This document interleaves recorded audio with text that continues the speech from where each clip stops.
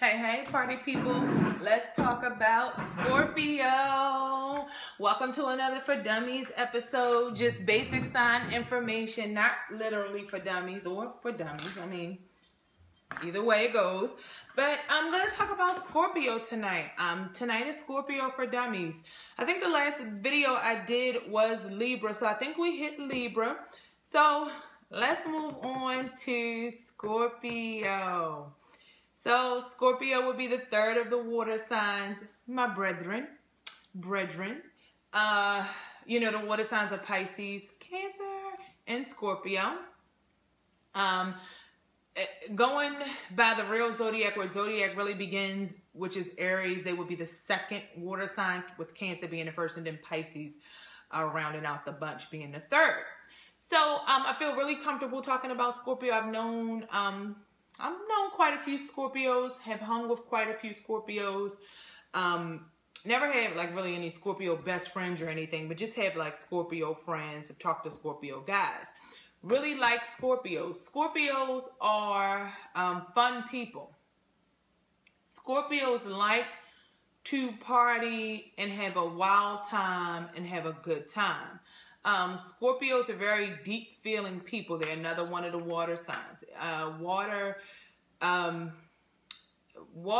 of rules the emotions and the moods and the feeling. When you think about water, you think about the ocean is very deep. Think about the planet, it's mostly made up of water. There's a lot under the surface of water. And I think Scorpio is a really good sign. And I think Scorpio, Cancer, and Pisces are really good examples of the ocean. It's like what you see on the surface, there's so much more depth, so much more feeling, so much more of a thought process in the inner world that is really processed through emotion.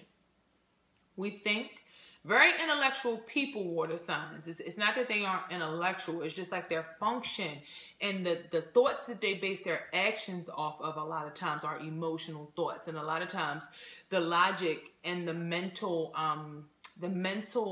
reasoning doesn't always even out the thoughts. I know when I was younger, I used to react with emotion a lot of times. Like if I was feeling something or I was upset about something, I would immediately like destroy property or just do things from an emotional reaction instead of taking some time thinking about things and kind of like, you know, moving from a wiser standpoint. And Scorpio can be the same way.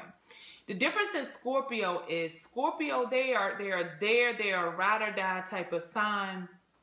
You know, a Scorpio is going to fight to the death. They're going to be there for their friends. But I feel like Scorpio can have somewhat of a self-centered nature. Scorpio, they are givers. If you need something, they will give. They will do. They are generous and they are kind. But I personally feel like from my experiences with Scorpios, they definitely expect something back in return. Or even if they don't expect anything specifically back for the things that they did for you, you know, they